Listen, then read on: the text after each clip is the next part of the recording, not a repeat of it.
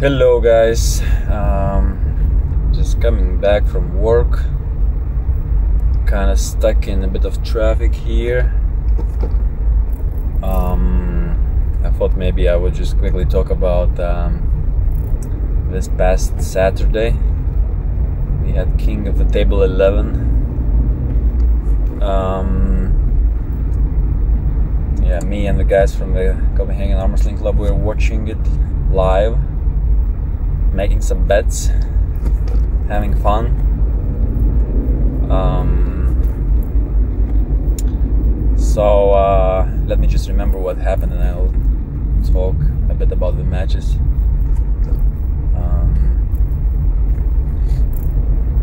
Match 1, was it Schoolboy versus Ryan Bowen? I think that was it. I did make a stupid bet, as I normally do. I think after round 1 or after round 2, when I saw that Ryan Bowen lost 2-0, I think that's when I made the bet that Ryan Bowen wins the match.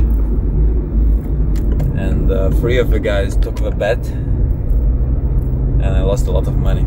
Not a lot of money, okay, just a little bit of money, doesn't matter. So during the rest of the event I had to recover somehow. So I was attempting to make smarter bets.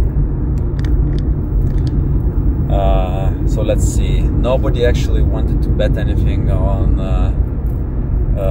against Revaz Lutidze. And I was also, like, Revaz just looked too massive. Yeah, I'm sure that evening nobody really wanted to bet against Revaz. But Georgi Zerano was really amazing. I'm sure Revaz was crazy strong that day. But Georgi is just so impressive lately. I hear people saying that yeah, Georgi is just improving every single time. Keeps looking better and better. So that was a beautiful victory. Very, very impressive performance by Georgi. But yeah, no money won back during that match because nobody wanted to bet anything. And then next match, what was the next match now?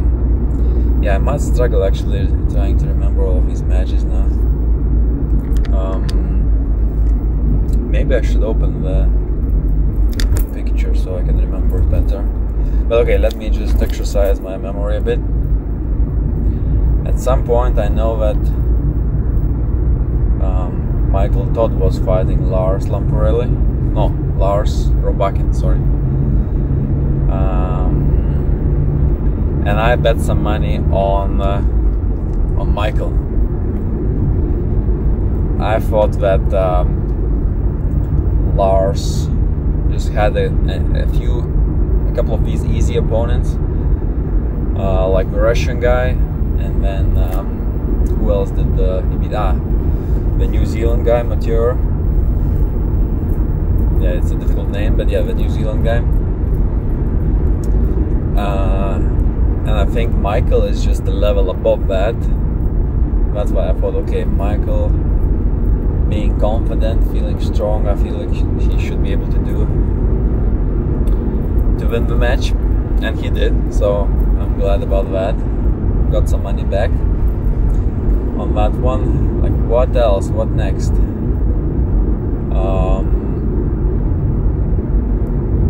Yeah, let me think. Schoolboy, big boys. Didn't we have another? Okay, Oleg Petrenko was also fighting Kizurgali and Garbayev, and I was also kind of feeling that Oleg looked way too massive on that day, way too massive, and then Kizurgali is just obviously a natural guy. So at some point it just starts to get difficult, and Oleg looked big enough to a point where I thought, okay, Oleg might take it. So I bet money on Oleg, and I got some more money back. So and yeah, Oleg is just, I don't know, but Oleg is a beast. his capabilities.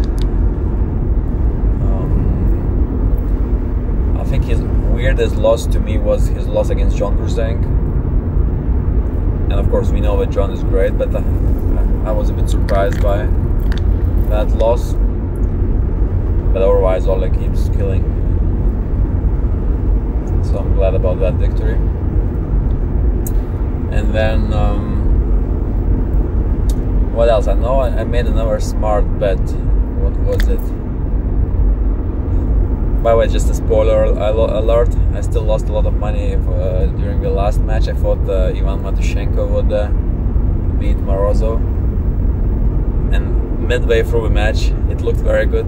It looked very, very good. So I was happy. I was clapping. But then, Morozov just kept sitting down in that weird position. It's just hard to finish. Matushenko kept getting in, but just couldn't really do the last push, because Morozov was just sitting in such a nice, smart position, very defensive. So it does make sense how he was able to just outlast it. So yeah, a lot of money lost during that fight. Okay, who else was on the card?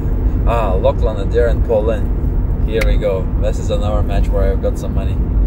I somehow thought that stylistically Paul Lynn really has that nice hookish drag, and then Lachlan didn't look that good. Lachlan looked like an amateur, always opening up without really moving the body at all. Yeah, just stylistically it went so well for Paul Lynn.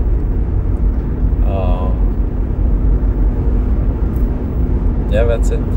And what else? I'm sure I'm missing some crazy matchup. It would be weird if how many matches in total did he have? I might have to pause that video and then quickly look at the picture. Okay, I think the only one which I missed was Kamil Jablonski versus Vitaly Laletin. I did bet money on Kamil, so another small loss on my side. Wait a second, maybe nobody took the bet. Anyways, doesn't matter. But the match was great. I almost felt like Kamil could really get it done, but at the same time, even if Kamil does manage to win,